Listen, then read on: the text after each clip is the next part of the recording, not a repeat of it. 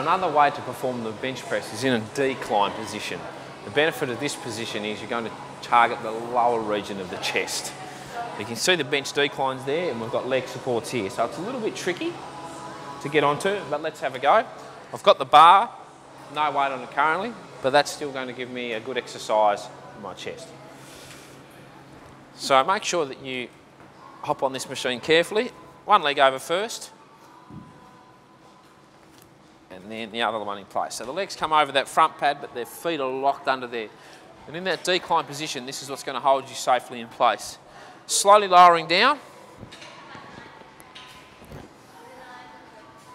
So this is the position that we perform the exercise in. Again, ideal grip.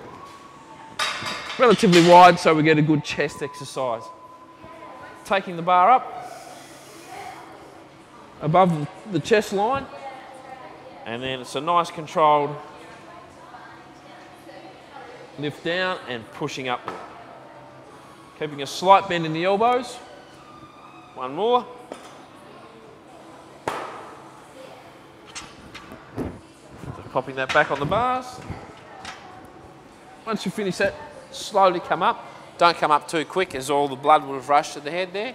And then in a comfortable way for you, just hopping off the decline bench, but focusing on the lower part of the chest there.